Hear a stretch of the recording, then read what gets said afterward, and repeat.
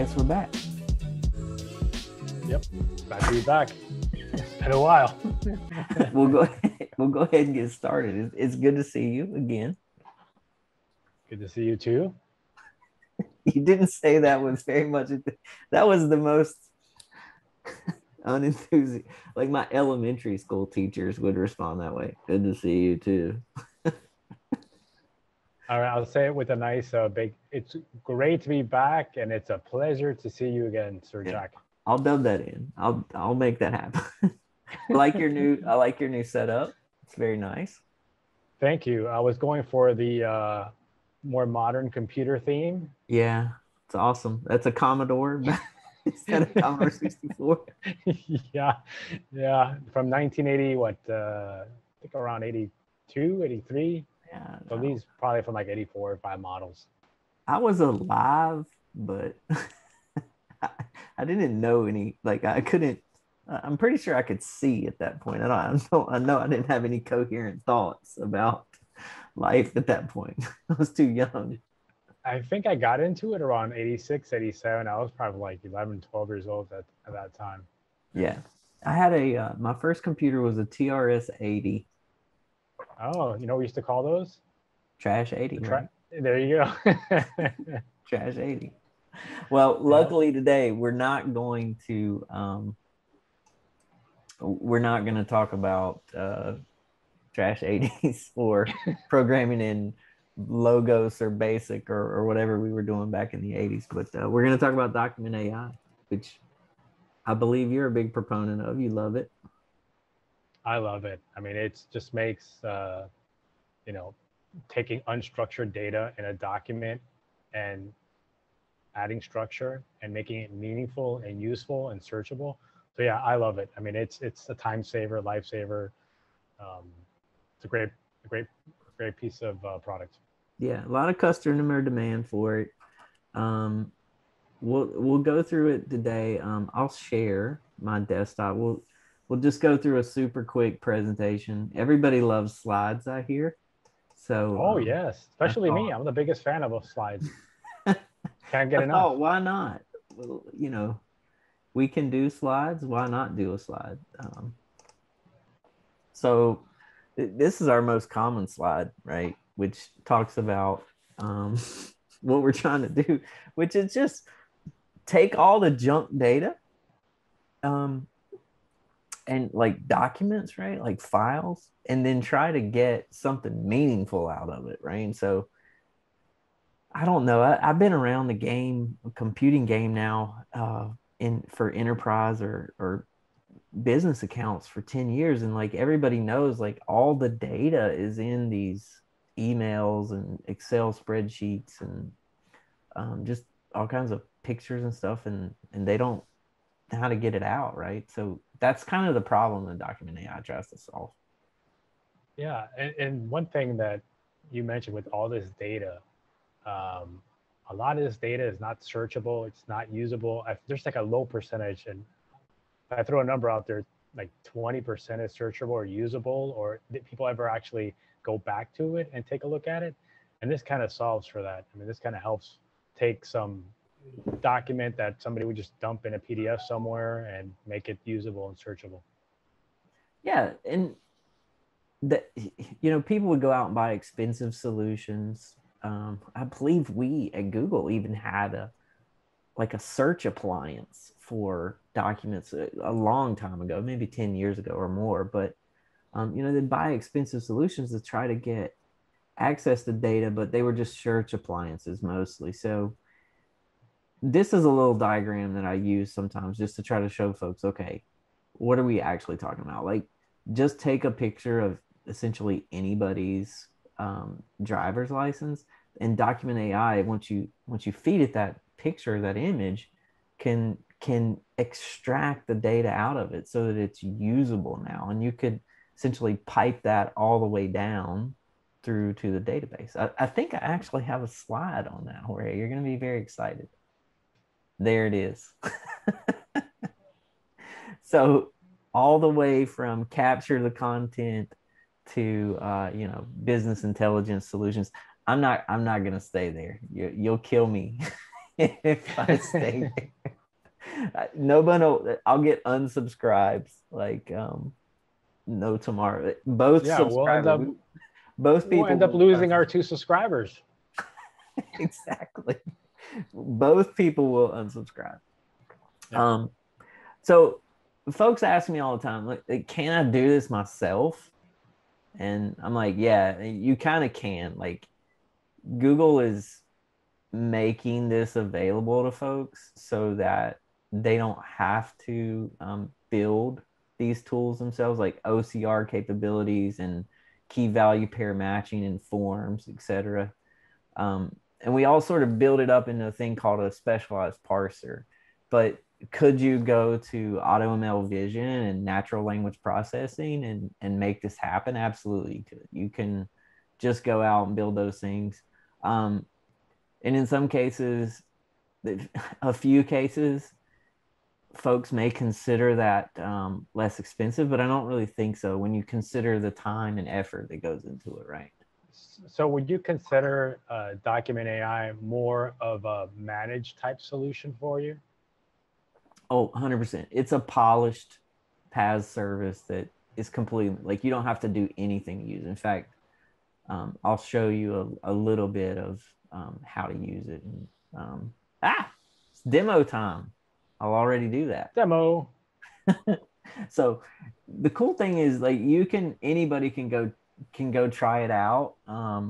You could do this in a couple ways, right? Like you can go to GCP, the GCP console, scroll down to and I may do this, I may add this to the video in like a little blurb while I'm talking about it, but scroll down to document AI, go over, you'll see a bunch of parsers. You can choose a particular parser like the form parser, or there are specialized parsers for special documents like W2 or 1099, something like that, depending on what we've released at the time. And I don't think it's any secret we're going to build some really specific parsers, but you could go out and do that. You could go into GCP and try it. But if you're more of a just want to see how it works, there's proof that it works, you can go to cloud.google.com/documentai/doc/drag and drop. I'll put that in the links below, and you can just try it out. You can see how it works. So on enough talking, I'll go straight to the demo. Let's just do a general document, and I'm just going to click here, scroll up a little bit so you guys can see this a little better. Click here and do drag and drop. So I have a bunch of stuff, right? Like I have this W2, so I'll just choose my W2. I do have to kind of tell it I'm not a robot, but submitting that to Document AI is now going to submit the document, and then Document AI is going to work its magic, detecting segments, doing form value pairs, extraction. And so we should get this basically out of it, right? We get employee social security number. You can see where that came from. Scroll up a little bit here. The OMB number, which I believe is a form number. I can't be 100% on that, but who the employer is. And so this is a super generic document, W2 from 2019. And you can see how it extracts all that stuff. The demo does some other cool stuff, like you can filter out like let's see, OMB, right? You can find little data points in there. It also collects the tables that are in a document. This one is not particularly easy to see because of how it's drawn out, but you can see that it's essentially considered this whole document partially tabled.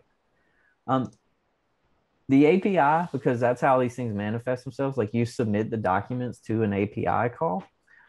It can do just OCR, which is pretty cool. It can just do key value pairs in a response. It can also do JSON, which from a data guy's perspective is sort of my favorite, right? Which tells you how many pages it has, and then eventually gets down to the coordinates of where it found things. And then lastly, if I keep scrolling, I'll get the key value pairs eventually. Um, I might have to So just find that for you. one of the nice parts of document AI that it recognizes what kind of form this is and it knows specifically what to look for. It can, if it's a specialized parser, like I'm going to reset this because we sort of looked at it now. If you notice, like we have specialized parsers like for invoices or for 1040s. Um, there, if we go back to here, you'll see AutoMail and natural language is sort of the first, and OCR is like a simple service. The next level, which is actually a part of Document AI still, is a form parser, and it just parses out key value pairs. The last level in Document AI, which we typically will point towards a purpose, right? Like lending or procurement or identification. Those are specialized parsers, and it'll do a classification on a submission. It'll say, oh, this is a W-2, this is a 1040, and it'll look for specific fields and have a specific schema response. Is that, I'm not sure if I'm just talking out my behind there or if I'm answering your question. Yeah, no, you answered it perfectly. I mean, you talked about how document AI has particular parsers for certain document types. And then there's additional verticals that Google has, like you mentioned, procurement, there's a healthcare, there's lending that has more particular or more specified documents for those individual verticals. Yeah, I mean, I think we see a lot of opportunity here.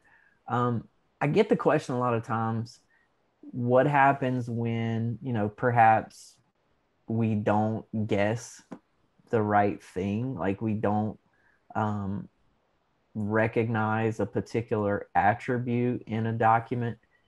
There's two things we can do. One is called a knowledge graph.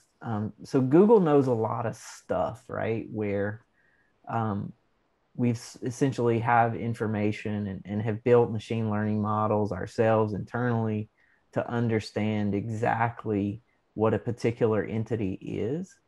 And we've turned that into a knowledge graph. And we're going to enable Document AI to use a knowledge graph to essentially validate the entities and attributes inside of an extraction. And we're also going to have another capability, which I haven't documented here, but it's actually out there on the website, where a human can enter the loop when, say, a confidence score comes back on the document. I didn't show confidence scores in our demo, but when a document comes back with a low confidence of proper extraction, a human can actually jump in there and make a correction. All Excellent. right. So, what is another example? Like here we have a picture of Einstein. Is there another example you can give of the use case for a knowledge graph, like maybe a receipt from a Yeah. grocery store or something like that? Yeah. Very common one, right? So a lot of times employees will submit their receipts for reimbursement, right? And let's say the store name and the address do not match the real live entity, and you have a knowledge graph on that. Um, you could essentially do fraud protection to ensure that that receipt that's being submitted um, actually has the correct and true entities on it. So that's a really good example. And I, I don't know if Google will get into that business of being Big Brother, but there's probably some application for somebody out there. So that could be used, for example, if you would say, and like in fraud protection, it could check an address to see if it's a viable address or Mm-hmm. if it's still there. Or there's multiple use cases for this type of knowledge graph for fraud protection, as you mentioned. Yeah, I mean, there's really a lot. I mean, ultimately, what you would like to do is take that unstructured document and make it business intelligence, right? Like make it something that's either in a data warehouse or even in an OLTP system, some database that you can use for verification of a particular set of information or in directional or what we're called descriptive analytics, right? Um, we even see in the mortgage section or financial markets, like they're using they hope to get predictive, get the unstructured data, say from a loan origination, and then predict, uh, you know, future performance of that loan over, with other data enrichments. I think you understand. Yep. So this is kind of the flow of the data. Yep. Um, I'm going to so in the stop end, sharing so nobody throws up over my slides. so at the end, you want to basically get it into your data warehouse. And from Yeah. your data warehouse, you can do, basic search queries. And then if you want to create some kind of custom dashboard, that's where we introduce something like Looker. Yeah. Um, you know, we work at Google. All roads lead to BigQuery, right? Yeah, I think you have to sign a waiver that when you die, you go to BigQuery. But, um, you know, that's a good endpoint for analysis and the smart analytics on that data. All right. excellent. I have amazed you, Jorge. Thank you for Yes, listening to me. bewildered. It's always very exciting. I hope somebody finds this interesting. I'll pop a demo of how to get through it in the GCP console uh, on this video as well, and I look forward to talking to you coming up. All right. Excellent. Look forward to doing this again.